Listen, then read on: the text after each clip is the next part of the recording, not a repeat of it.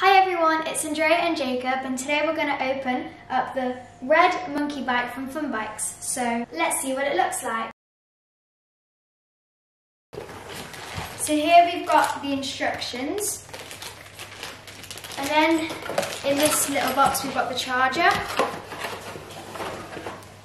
Then we've got some screws, and I think there's a wrench in there as well. And I think that's about it. So now I'm going to try and take it all out of the box. So we've just taken the monkey bike out of the box. So now we've just got to put the handlebars onto there.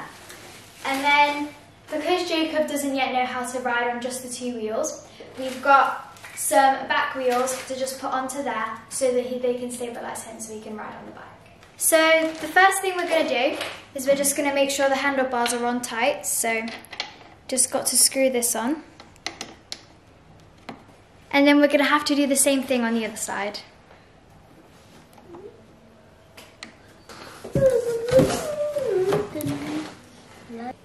So we've just finished putting the steering wheel on, and now we're going to go put on the extra wheels on the back. So to put on the extra wheels, we've got to take this off and then just put that on there. And then we've just got to do the exact same thing on the other side. So we've just finished putting the bike together.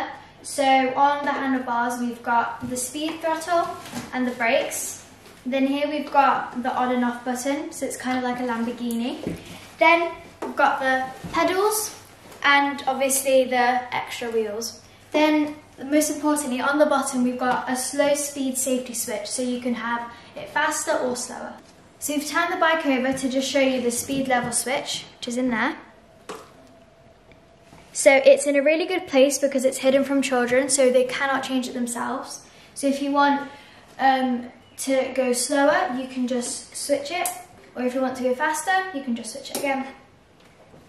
Jacob, do you want to have a go on the bike?